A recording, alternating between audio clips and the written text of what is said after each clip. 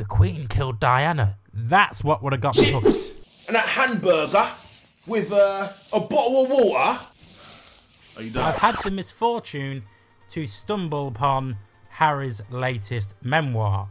Now, I'm not going to lie to you, I didn't actually buy the book out of protest because I refused to give that ginger whinger any money. So I stood in Tesco on numerous trips, and now I've finally finished reading it. Here's a picture of me in Tesco reading these chapters. I bet the process of getting the material for this book went a little bit like this. So Harry, is there any kind of details that you can give us that's so explosive that nobody's ever heard of? I once bought a monkey as a pet. Yes. Harry, no.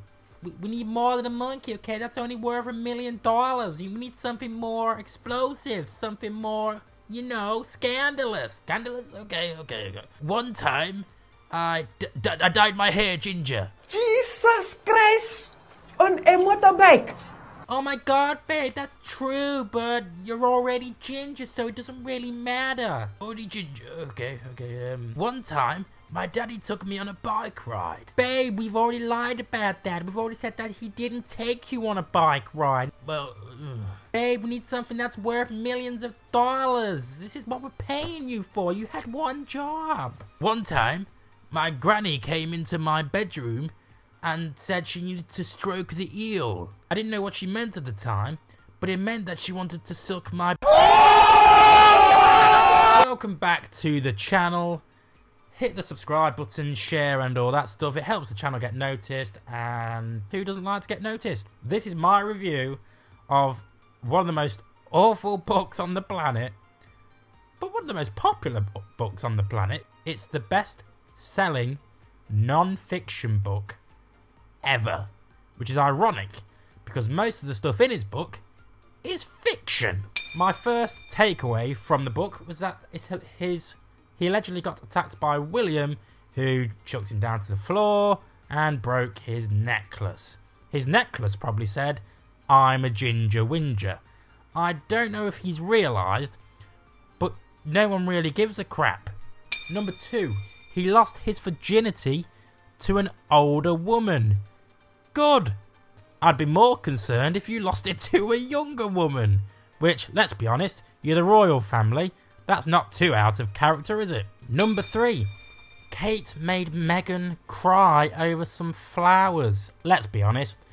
Meg, whiter than black Meghan Sparkles, used to cry on cue. She's an actress, darlings.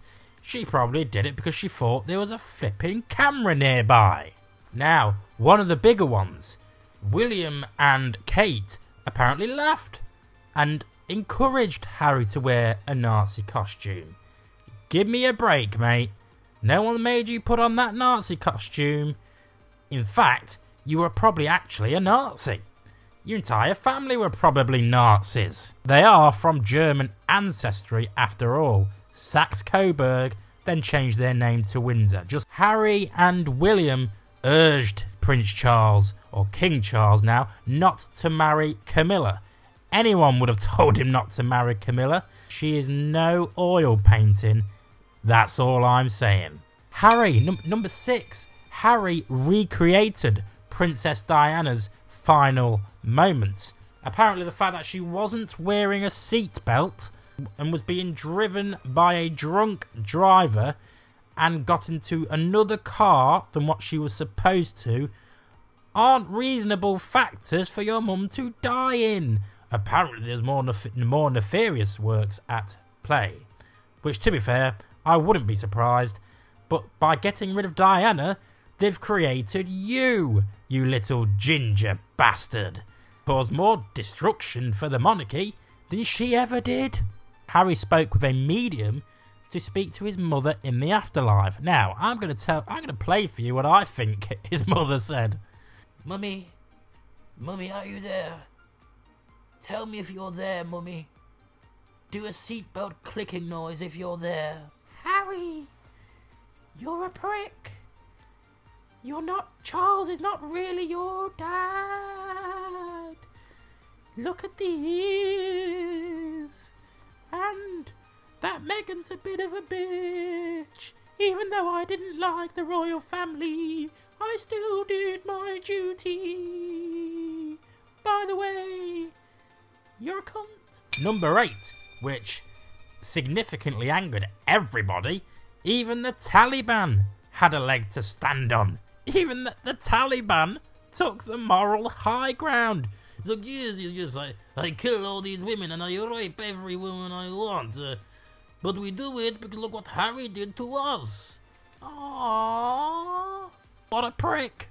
Apparently, it's not a very good thing to reveal your kill count when serving in the army. And now, apparently, has made security for himself and his family and the entire royal family to go even further. He's put them more at risk than ever. Hey, babe, why don't you tell them how many people you killed in Baghdad? Honey, it was Afghanistan, but okay. What's 20 plus 5? He's like, yeah, I killed 25 people. Yeah. Harry, number 10. Harry thought Princess Diana was hiding after her death. No, it was pretty conclusive. She died. I mean, think about it. It would have been a lot easier for her just to stay alive for the royal family, wouldn't it? Where was she hiding? She was one of the most recognisable women in the world. So they were my highlights from the book. No one can deny that the press were vulturistic towards Harry, and they still are.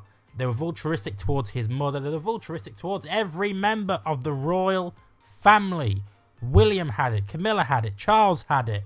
Charles has had more scandals than most of the royal families put together. What I find about this book is that it's crass. Yeah, it's mundane. It's trivial. The stuff he's trying to put out there is, look what I did, are trivial stuff that most families go through on a daily basis. It's spoiled ginger boy moans about his upbringing. Some people would have killed to have an upbringing like him, yet he's complaining and making money off his own family. Now that's probably the most poignant bit. He's making money the only way he can, using and destroying his own family name. To me, there is nothing more dishonourable. It's like, moan and bitch about anyone you want in the world, but not your family. That's kind of a moral unwritten rule for everybody. That is what I find the most damaging, and I think I mentioned it in one of my latest videos. He will render himself into irrelevancy. He will make himself irrelevant. People won't want him on their shows. They won't want to make shows about him. One, because he's got no more information left. He didn't have much information in the Netflix documentary. He didn't reveal anything too outlandish in this book. The one thing that would have made me go, you know what, Harry, you've done a good thing here, is if he said, by the way, the Queen killed Diana. That's what would have got me hooked. Everything else I'm not too bothered about. I'm not too bothered that you got frostbite on your penis. No one cares. Yeah? No one cares that you spoke to a fraudster who connected you to your mother in the afterlife, because you probably didn't. No one cares about your security being taken away. No, in the real world, people don't have security. You are a moaning little ginger whinger, and I hope one day we see the last of you, because that's what we deserve. You're just a prick. A dishonourable prick. A moaning prick. Your wife, whiter than black Meghan Sparkles, will probably divorce you when you run out of stuff you can tell.